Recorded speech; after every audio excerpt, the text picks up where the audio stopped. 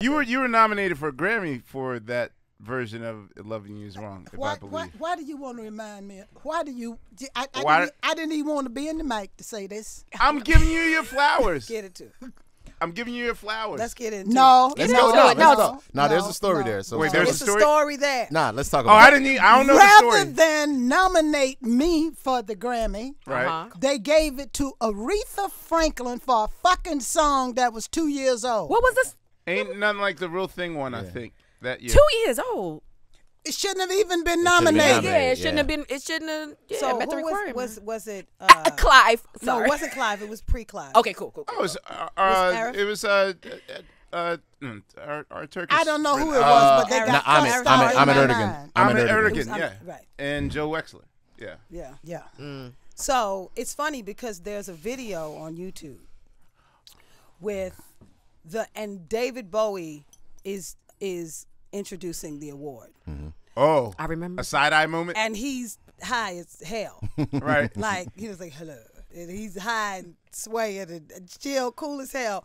And he's like the nominees for best R&B singer female and it was Mom. I think it was Thelma Houston. Mm-hmm. I forget who the others were, and then it was Aretha Franklin.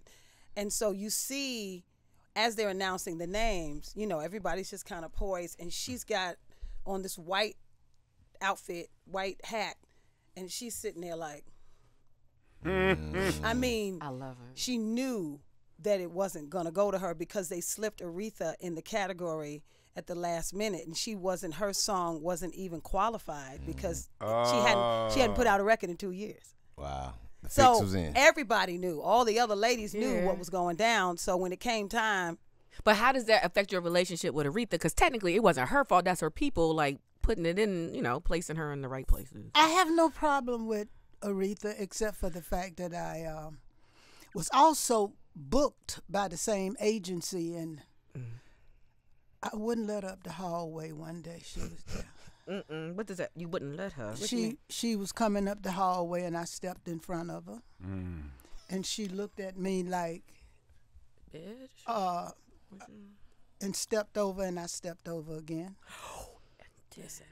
And I said, "Hello, Aretha." Yeah, bitch, you see me? And she says, "Hi." I said, "That's all. I just come up here every day after I get off from work, and I see you, and you won't speak. So I was determined that you was going to say hello to me today. You can go on about your fucking business." Shit. Bitches be like. Boom. I love it. Energy. Yeah. Man. I still had my day gig.